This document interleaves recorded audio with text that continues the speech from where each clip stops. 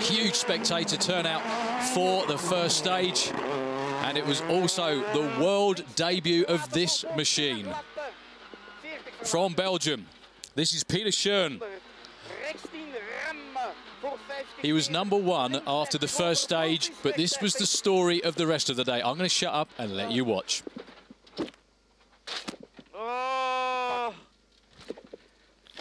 And as you can tell from that rather torrid cry, that was not what he meant to do. The real kicker to this little story, other than the fact he rolled the car, that was the last corner of the stage, and he would have been in the lead if he'd have managed to roll across the line. Unfortunately, as a result of that accident, he ended up losing 4 minutes. Pieter, they are working very hard on the car. What happened? Yeah, I rolled it at the end of stage 2, very slowly. It was 10 meters from the flying finish, left corner, and I braked a bit early, and I went on the accelerator again, and then there was some gravel on the road, and I didn't manage to take the corner, so I slid very slowly from the ditch in the ditch, and then I rolled it on the roof, so lost. All the locals say it's very slippery on the first few stages. Is this a lack of experience in this race for you? Yeah, I think we also put hard tires because it was quite good weather, but all the Swiss guys were on the soft tires, so I also had to take the soft tires. But okay, the times were good. Times in the first stage was very good, and the second stage we were pushing a bit less. But yeah, you see, even if you don't really push, you can go off the road, so it's a pity. And how much time did you lose with the crash? Oh, I think about 4 or 5 minutes, something like that. So it won't be possible to win. And how big is the damage? Can they fix everything? Yeah, there's no real damage.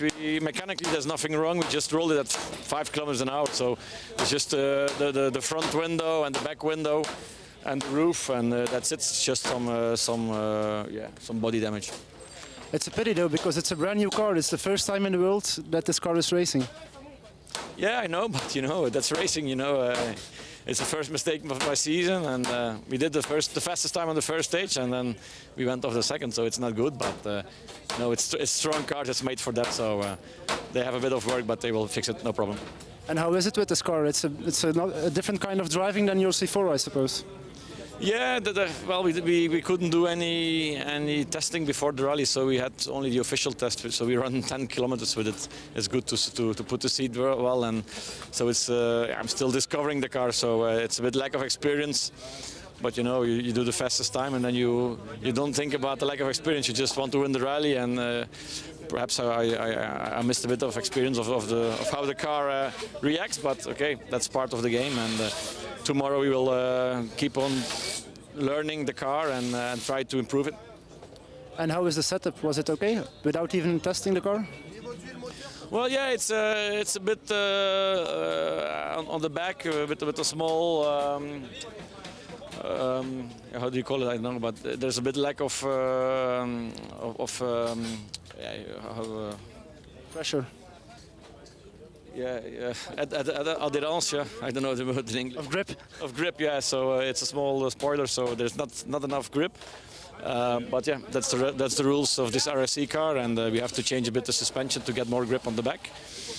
And yeah, anyway, tomorrow we'll see if it's rain or not. It will change a lot, but it's still a long rally, so it's only 30 kilometers today and still 270 to go. And even for Saturday, they announced maybe some snow. Yeah, I'm not really keen on that because I have no experience in the snow, but I remember Althaus, I think last year he lost 6 minutes, and I think he still finished 5th or 3rd or 5th, so yeah, it's still a long rally. We're just going to keep on pushing, try to do some good times tomorrow, improve the car, improve our driving with the car, learn about the car, and hopefully we don't do any bad things anymore this weekend. Thank you and good luck.